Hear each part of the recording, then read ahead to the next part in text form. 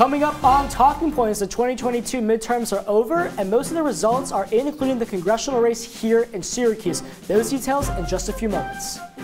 And former President Donald Trump has been teasing a 2024 presidential bid for the past year. He's supposed to make a major announcement tomorrow night. We'll discuss how a potential Trump run could change the 2024 Republican presidential primary. Plus, President Biden and Democrats are celebrating a successful midterm election cycle. We'll dive deeper into why the red wave may have failed. Talking Point starts right now.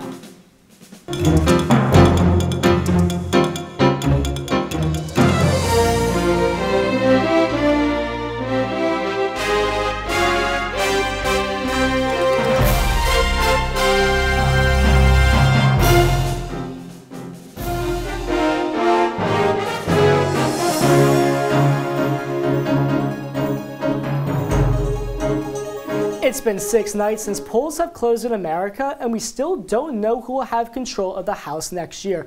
Welcome to this edition of Talking Points. I'm Benjamin Schiller. And I'm Jake Morel. Chillicothe Adeli and Tegan Brown have the night off tonight. We do know that Democrats will retain control of the Senate until at least the 2024 election. Let's start our post-election coverage off with the current count of House races that have been called in America. According to results from the decision yesterday, GOP is on the brink of reclaiming the House. They have now won 215 House seats, while the Democrats have won 201 seats. This is the first time in 4 years that the House will most likely be controlled by the Republicans. We'll have more details later in the show on who may be the next Republican House Speaker if they do indeed retake the House in January. And moving over to the Senate, we do know that Democrats will retain control, but by the skin of their teeth. After a come-from-behind victory by Democrat Catherine Cortez Masto in Nevada, the Democrats retain control of the Senate this weekend. Regardless of if the Republicans win the likely runoff election in Georgia, Democrats will retain the Senate because Vice President Kamala Harris would have the deciding vote in the case of a 50-50 split on Capitol Hill. And we'll discuss the Georgia Senate race in just a bit. But Jake, let's recap some of the highly contested races. We'll start with the House race here in central New York, in just our backyard. The New York 22nd congressional race between Democrat Francis Knoll and Republican Brandon Williams was just called in favor of Williams a short time ago. And looking at the results, Williams maintained his lead since early last week, but not by much. Williams declared victory last Tuesday night, but now it's official. And remember, Knoll came into this race leading the polls and with a lot of momentum after being endorsed by Syracuse Mayor Ben Walsh. So, Jake, let's start the discussion tonight with all eyes focusing on this race. It's November 14th. It's a Monday. The race was November 8th. Why is it taking 6 days for this race to be called?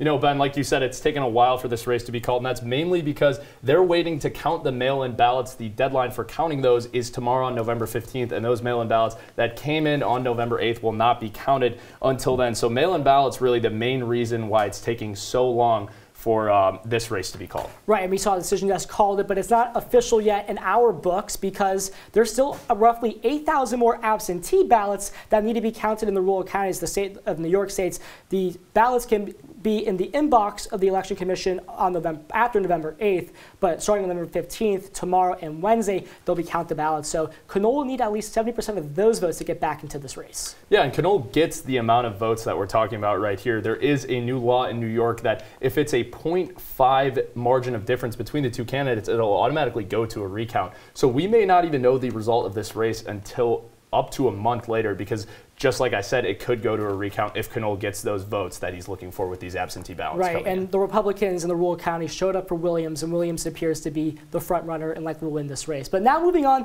to the Georgia Senate race, Democrat Raphael Warnock has the lead over Republican challenger Herschel Walker. We know this race has been in talks with a lot of controversy surrounding the Walker campaign, but Warnock's lead just does not matter yet. This race is likely heading to a runoff election because neither candidate won at least 50% of the vote, which is required in Georgia for it to be an official race. And this is deja vu of the state's 2020 Senate election when Senator David Perdue faced Democratic challenger Jon Ossoff in a runoff election. Perdue had more votes on election night but lost to Ossoff in the runoff. The tentative runoff election date is set for Tuesday, December 6th. Ben, could we see Walker defeat Warnock in the runoff just like Ossoff did against Perdue 2 years ago? Well, 2 years ago on election night, we saw that David Perdue had more votes than Jon Ossoff, but neither candidate reached the 50% margin, which is why we saw that January runoff that year. Ossoff, of course, did beat Perdue to get the Democrats the control of the Senate. But another thing that we need to talk about here is that there's a libertarian candidate between Walker and Warnock. That libertarian candidate in this race has 2% of the vote, and usually in traditional years, the libertarian votes will go towards the Republican candidate. Walker could possibly win this race. Ben, just like you said, that libertarian candidate is important in this race. Chase Oliver receiving 2% of the votes. But when you think about it, Walker and Warnock, if that libertarian candidate wasn't there, we likely wouldn't even be seeing a runoff. So if Walker can pick up those libertarian votes, then we'll probably see him walk away with a win on December 6th. Right, it's definitely something that we could see. Walker could possibly win this race, but also we're going to see millions of dollars invested in this race just for next month. Absolutely, Ben, and we've already seen so much money put into this race. And another thing I think we could see from Republicans in Georgia is they saw the Republicans lose these midterms largely across the country, so that could motivate them to get out and vote. And speaking of races where there was a lot of money invested, let's talk about where the only flipped seat came on election night. That is the state of Pennsylvania, which was between the Democrat John Fetterman and Republican challenger and TV doctor who was backed by former President Donald Trump, Mehmet Oz. Fetterman won this race by more than 4%. And with millions of dollars invested by both sides, it seemed to be anyone's race on election night. Fetterman, who suffered a stroke months ago, was able to pull away with the victory over Oz. Now, Ben, this race seemed to test Trump's influence on American politics. Tell us a little bit about your thoughts on that. Right. We saw Trump. He put a lot of energy into a lot of races, specifically the Pennsylvania gubernatorial race, where we saw the Democrat beat his Republican-backed candidate. Just like this race where Fetterman beat Dr. Oz, his supporter. J.D. Vance, let's talk about Ohio. J.D. Vance was one of Trump's biggest supporters in the 2020 presidential cycle. Trump, of course, backed him and he won that race. But this is definitely an interesting race because Fetterman, it was a very close polls on election night. We thought maybe Oz could come from behind and win because Fetterman was battling the health issues. And Ben, I think that's an important thing to consider in this Pennsylvania Senate race with Fetterman's health issues. And I think it's almost important to consider the candidates over the politics in this race. 50% of voters in exit polling done by NBC News said that they thought that Fetterman was not fit to be a senator after having that stroke. But on the other side, 56% of voters said that they thought Mehmet Oz had not lived in Pennsylvania long enough to represent them in the Senate. So I think it's interesting to look at the voters' concerns over the candidates in this race over the politics. Well, this was essentially a race where we didn't know who was going to win because Fetterman, of course, had his health issues, and Oz, was not from Pennsylvania, and he thought he was getting attacked on. But let's talk about another race where Trump put most of his energy into, and that is the state of Arizona. Trump put a lot of energy into the Arizona gubernatorial election, but that race right now seems to be favoring the Democratic candidate at this hour. Katie Hobbs has the lead over her Republican opponent, Kari Lake, and this race is just too close to be called at this moment. And with at least 98% of the vote in, Hobbs has a comfortable lead with just a few more thousand votes needed to be counted. Approximately 25,000 voters separate the two tonight. Ben, how much of a chance does Lake still have to win this race? Well, the key thing to note is that this race, 98% of the vote is in. But this race has not been called yet because no one knows how this is going to go. We're still waiting for approximately 100,000 more ballots from Maricopa County, which is home to Phoenix. And usually these metropolitan areas where there's a major city, those tend to be more left. Kari Lake is surprisingly getting a lot of votes here, even though Hobbs is getting the majority votes in Maricopa County. If she gets enough votes in Maricopa County, she might win this race. Ben, I think that's really important to note here. Maricopa County was one of the counties that was under a lot of scrutiny from the GOP after the 2020 election. A lot of GOP leaders saying that the election was fraudulent in Maricopa County. So just like you said, Kari Lake could get a lot of votes there because that could work to motivate a lot of Republican voters to come out and vote specifically in that county. Right, and this race is just way too close to be called because at the end of the day, no one knows who's going to win this race. There are still a handful of ballots that still need to be counted in Arizona. Kari Lake has yet to concede, but Katie Hobbs has yet to claim victory herself. When talking points returns, the 2022 midterms are over, and it is time to start looking towards the 2024 presidential election cycle. Trump might be running, but he's expected to have a lot of Republican challengers. We'll discuss that after the break.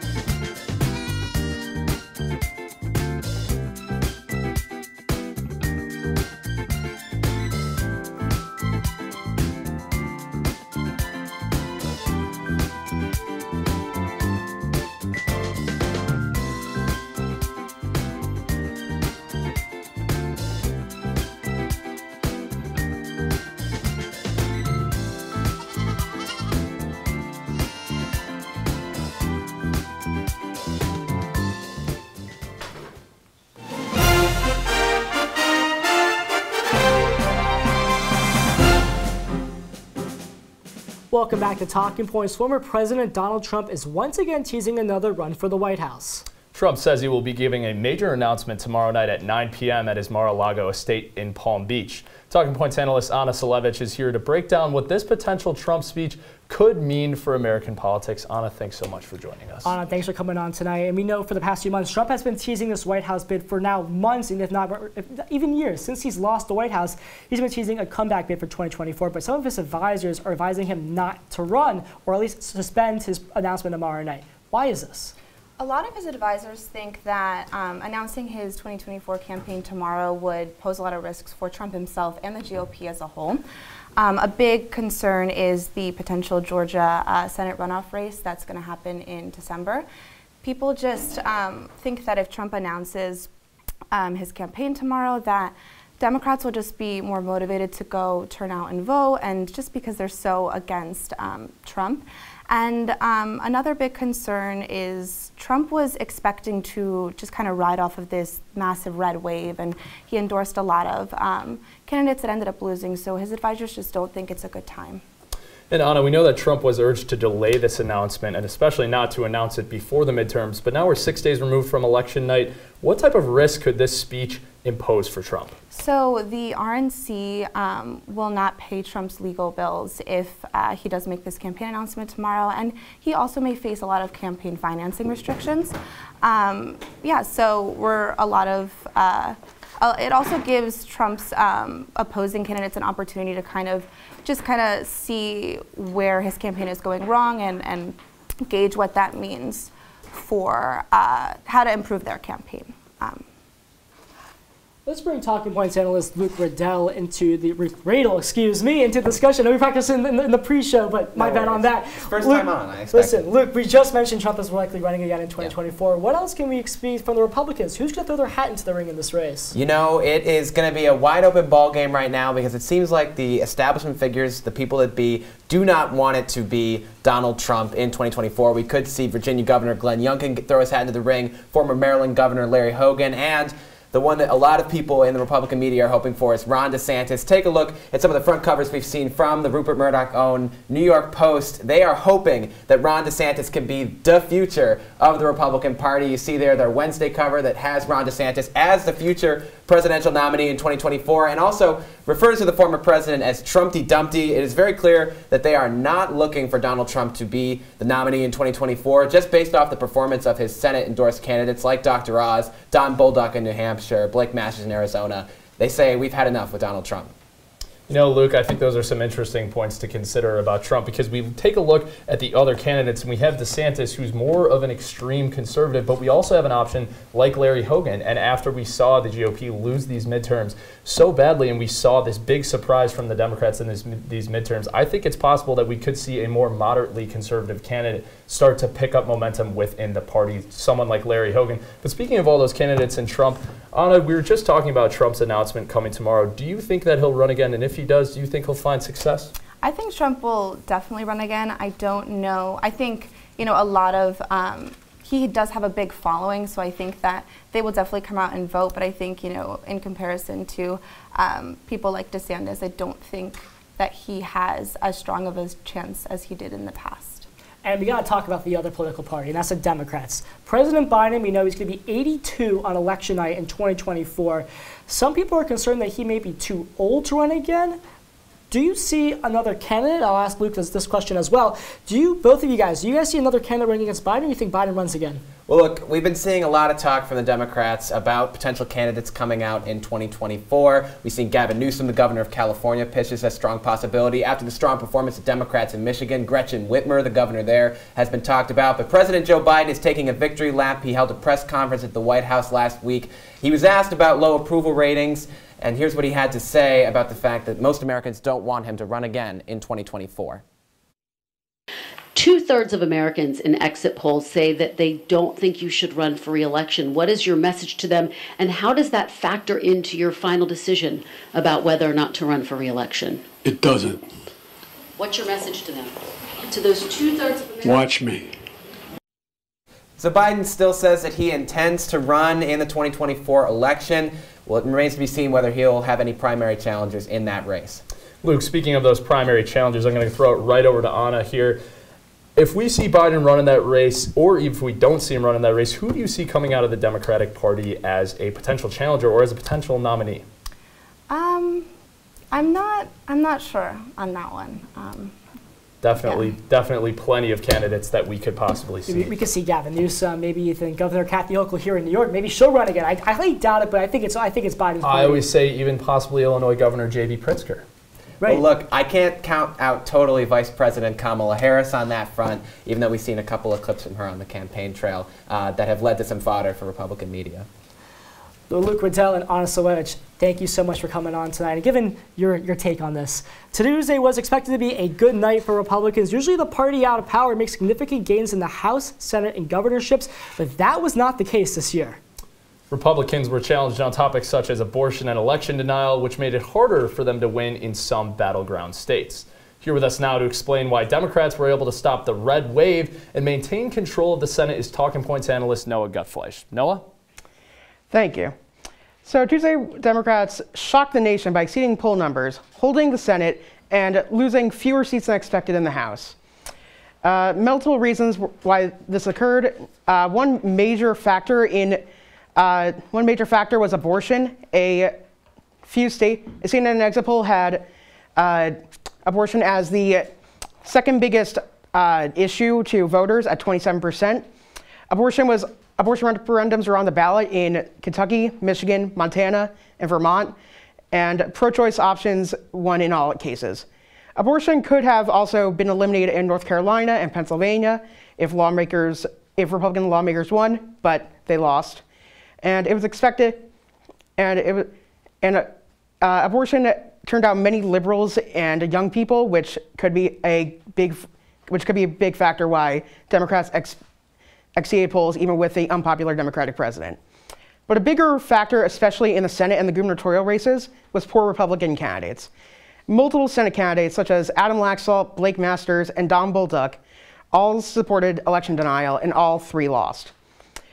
Similar story with governorships. Doug Mastriano, Tim Michels, and Tudor Dixon, who all cast a doubt on the election in 2020, in swing states, all lost. Dixon and Mastriano even lost by over 10 points. Election denial was simply not a winning formula for Republicans this year, and many believe that Donald Trump repeating election denial did not help, and that's why many of these candidates lost. And many blame him specifically for this, and also many blame Mitch McConnell and Republican campaign chair Rick Scott for poor candidate quality and and it seems that that Freedom Caucus chair Andy Biggs is expected to challenge Kevin McCarthy as Republican leader for the House, and there has been speculation that Kevin McCarthy might even have the votes to become Speaker of the House should the Republicans win and lead the caucus. The biggest result of this midterms is that the GOP will have a lot of finger pointing, while Democrats will celebrate their victories. Democrats had a very successful night and exceeded expectations, while Republicans seem to have a disappointing night where they will have to figure out what to do next. Jake and Ben, back to you. No, Gutfleisch, thank you. Ballot counting in the past two major elections has been relatively slow. Some races still yet to be called 6 days later. We'll discuss why counting is taking longer when Talking Points returns in 90 seconds. Stay with us. Well, Thomas, you've got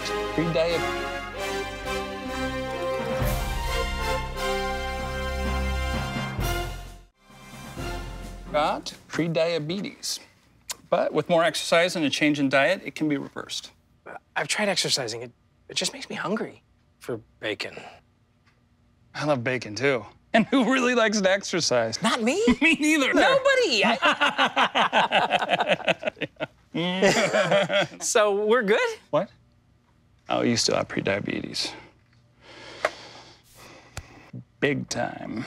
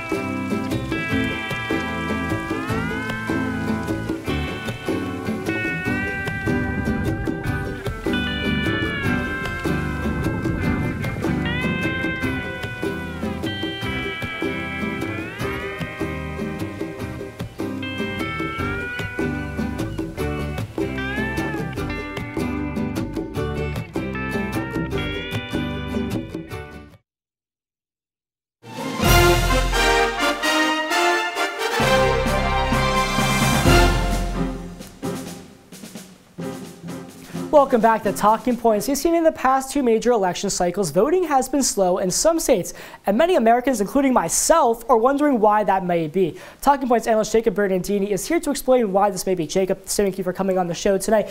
We've seen the past 2 major election cycles, the 2020 presidential election cycle and this 2022 midterm cycle. We still don't know what some of the races are 6 days removed from the election night. Well, I think there's 2 reasons for that. One is that for 2 elections in a row, we've had really tight elections. 2020 was one of the tightest and most contested presidential elections in history, and now we have this midterm. Everyone expected to be a red wave year. Turns out it was not that. It's more of an even year, an overperformance for Democrats, and that's resulting in a lot of close races. Another reason why is that more people are voting by mail now, and that's delaying results in certain states. And speaking of mail-in states and mail ballots in certain states, I'm seeing a constant trend in the West Coast states, Nevada, California, Arizona. Those 3 states have many of their congressional races have yet to be called. Is that a trend that I'm just catching, or why are they so slow to count ballots? That's definitely a trend you're catching, and that's because there have been some new laws that have been implemented in some of these states and just overall trends with how they vote. In Nevada, for instance, just like California in 2020, they gave every voter a mail-in vote. That means that everyone gets to vote by mail in California and in Nevada, and as a result, it's taking a long time to count those votes, especially in overpopulous California, which has a lot of districts to get through. Another thing with Arizona is that they've always been a mail voting state since back in the 90s. They, in fact, do a lot of their early voting by mail, but recently controversies brought on by the conservatives about drop ballots inside the state of Arizona have caused people to say you should drop off your ballot on election day instead. So as a result, Maricopa County has more votes they have to count on election day than they initially thought, and it's causing delays in the election. Talking Points analyst Jacob Bernardini in his official Talking Points debut. Thank you so much for spotting the trends of us this evening. Jake Morel, what do you have for us at the desk?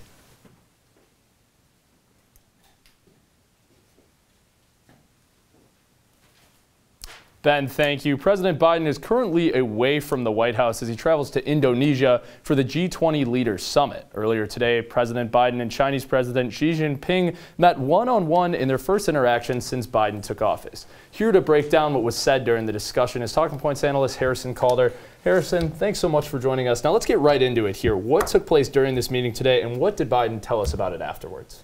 So this was the first head-to-head meeting between these 2 as main leaders of their individual countries, which is a huge factor. Of course, Biden making cases about the PRC, which is the People's Republic of China, making sure that they would take care of global economic stability, debt relief, and a bunch of other issues, and how the 2 countries could communicate, how both are large nations, how they both would stay in touch, keep on track, and be able to work together to solve a lot of issues globally. And after that meeting, we saw Biden make some comments about China's stance on Taiwan. What did he specifically say about the possibility of China invading Taiwan? So he said if they were to invade Taiwan, they would jeopardize the global economy. That would cause a lot of problems throughout the entire world.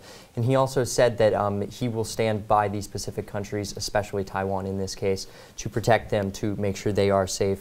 And he mentioned the non-economic market practices that that the PRC is imposing, and about how these issues are problematic for America, such as the detaining citizens in America.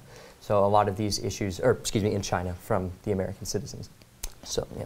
Harrison Calder, thanks so much for joining us. Coming up on Talking Points, we will have our final thoughts on the 2022 midterm elections. Ben and I will discuss our takeaways after the break. Stay with us.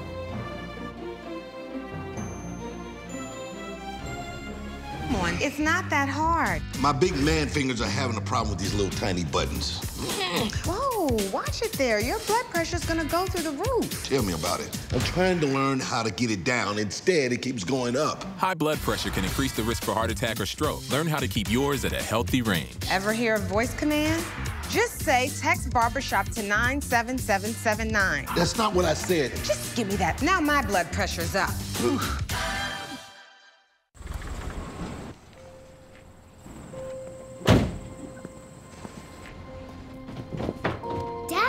They took over my bedroom. Come on, come on.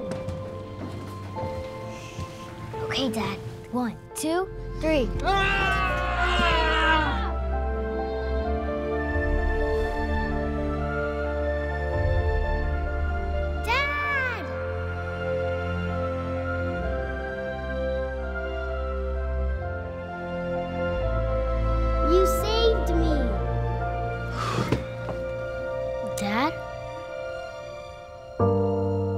okay? I'm fine, dear.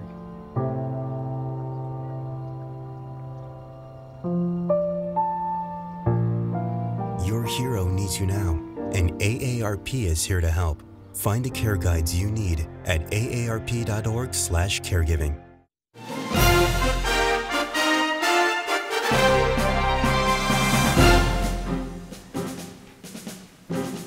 Welcome back to Talking Points. We've been talking about the 2022 midterms for most of the night, but Jake and I wanted to share our key takeaways from election night. Jake, I'll let you go first. Ben, I think my number one takeaway from this election night is the GOP leadership is a huge question mark right now. We saw Democrats go and win a midterms where President Biden had such a low approval rating, and we saw the Republicans get upset in so many states. But what I speak of leadership because thinking about candidates that were heavily backed by President Trump, who was the leader of the GOP, Mehmet Oz lost in the Pennsylvania Senate race. Blake Masters lost in the Arizona Senate race. Doug Mastriano lost in Pennsylvania governor's race. And Tudor Dixon lost in the Michigan governor's race. And that's just to name a few. So I think right now, with Trump heavily backing all of those candidates and all of them losing, the GOP leadership is a big question mark. Right, and you have to wonder as well, it's the Senate leadership as well. We're seeing that possibly Senator Rick Scott of Florida might want to challenge Senate Minority Leader Mitch McConnell for a GOP leadership position. Another thing that I want to talk about is the election deniers. We talked about the election special just last week. Election deniers was a huge test for independent voters on who they're going to vote for. They're going to choose the country or they're going to choose a party. They chose, in my opinion, they chose the country. Mainly because we saw in many races, we saw in Arizona, the gubernatorial race with Carrie Lake. She was one of Trump's biggest supporters of how the 2020 election was illegitimate. She's about to lose that race, but listen, we'll hold that thought for 2 weeks from now when we come back to the airwaves. But that's all the time we have for you on this episode of Talking Points. Be sure to follow us on Twitter and Instagram at CitrusTV News and like us on Facebook. I'm Benjamin Schiller. And I'm Jake Morel. Have a happy Thanksgiving break, SU. We'll be back on Monday, November 28th. Until then, have a great night, Syracuse.